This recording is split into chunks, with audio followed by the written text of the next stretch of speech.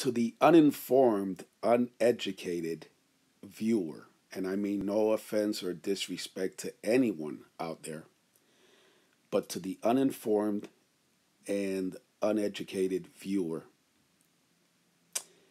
the screenshot that you're looking at on the screen here of several Rochester, New York police officers and police officials from the RPD congregating. Keep that word in mind, congregating, right? To the uninformed and uneducated viewer, it may seem like a normal photo of police officers at some sort of crime scene with yellow tape, just talking. However, I assure you, it is much more than that. To others who don't fall for the okey doke, right? Such as myself, who have been doing this for a long, long time. This photo represents so much more. In most cases, a photo like this of several police officers congregating at a crime scene, but not just any crime scene. This is a crime scene of a Rochester, New York police officer involved shooting, where a Rochester, New York police officer shot and killed a man during a traffic stop on Rochester's west side on Masseth Street, right off Child Street, actually my old neighborhood on Rochester, New York's west side.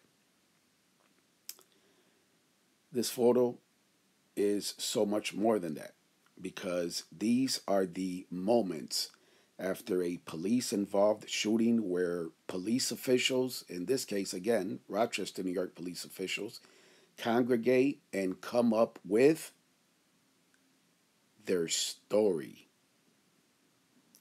So again, to the uninformed, uneducated viewer, this is just a regular photo as they browse their mobile phones or mobile devices, right? Of just some cops at a crime scene talking.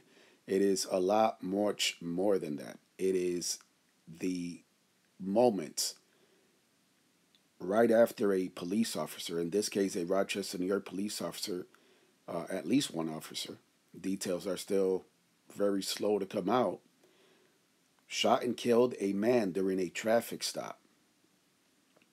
And that's very important because in my earlier video of this incident, I talked about how Rochester, New York news media gets, helps. In essence, let's call it what it is. They help the police get their story out there. I call it the spin game. So this is very interesting because these are the moments where the police get together and they come up with their story in order to justify the shooting and killing of a citizen. And this is what you're watching. This is what you're seeing here. So I will continue to update this incident, this story. But for now, I just want to say a few words. Release the body cam video. Okay? If this shooting was truly justified, let the public see everything, and I mean everything about this traffic stop. There's some reports that there was a shooting connected to this incident earlier where the person that was killed by the RPD officer or officers